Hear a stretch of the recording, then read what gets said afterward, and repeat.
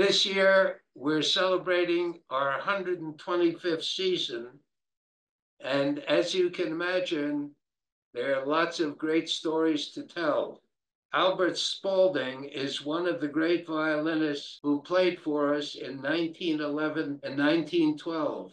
His uncle was a Hall of Fame pitcher who started Spaulding Sporting Goods Company with his brother, but Albert loved the violin and became one of the leading instrumentalists of the day. Thomas Edison loved his tone so much, he gave him a 20-year recording contract, and in 1941, Albert gave the premiere of the acclaimed and beautiful Barber Violin Concerto. This season, we continue to have some amazing string playing in store with violin virtuoso Augustin Hadlisch giving us Bach partitas and more, and some of the world's greatest string quartets bringing us masterworks from the past and the present. Take a look at pscny.org. That's pscny.org,